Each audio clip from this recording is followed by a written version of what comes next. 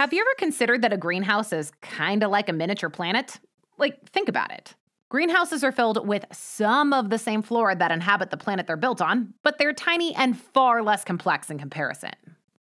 Sort of like how subviral particles, that is, prions and viroids, have some of the same components as viruses, but they're smaller and simpler than their viral counterparts.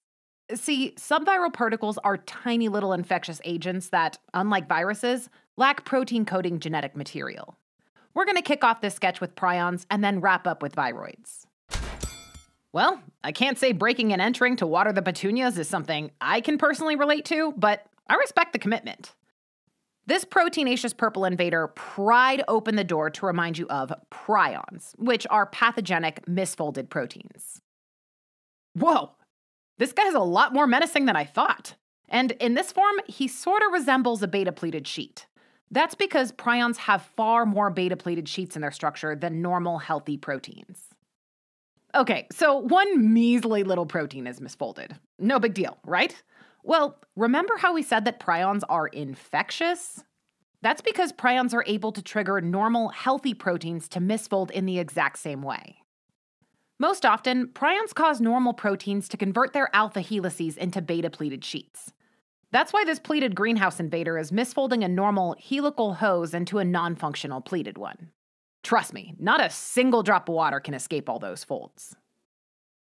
These misfolded proteins are far less soluble and much harder for the cell to degrade. This causes aggregates of prions to form, which we've shown with the heaps of pleated sheet-shaped mulch bags in the back here. Once enough prions accumulate, cell function diminishes, and a whole bunch of badness ensues. Some examples of prion diseases are bovine spongiform encephalopathy, also known as mad cow disease, Creutzfeldt-Jakob disease, and fatal familial insomnia. All three diseases are absolutely terrifying. The first more so if you're a cow. But fortunately, prion diseases are incredibly rare as they're very difficult to contract. Though in some cases, these diseases can be hereditary if a gene mutation causes protein misfolding. So, don't sleep too well tonight. All right, now let's move on to the second and last type of subviral particle, viroids. Viroids are plant-infecting pathogens composed of small, circular, single-stranded RNA, which is why these small, circular bugs with a single ring of RNA orange are making a buffet out of this plant.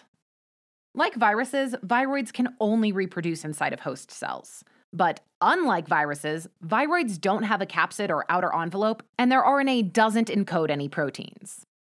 Instead, viroids cause disease by silencing certain genes in the plant cell genome. That's why these viroid bugs are making sure that this innocent sunflower never speaks again. He knew too much. As you know, silencing genes prevents the production of proteins. And you're probably not going to be surprised by this, but plants kind of need those. All told, silencing genes leads to metabolic issues and structural damage that cause disease or even death of the plant.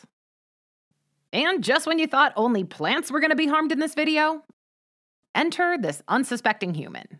He's here to remind you that there is one viroid-like pathogen that can cause disease in humans, the Hepatitis D Virus, or HDV for short. HDV is actually harmless by itself because it requires the presence of the Hepatitis B virus to complete its life cycle.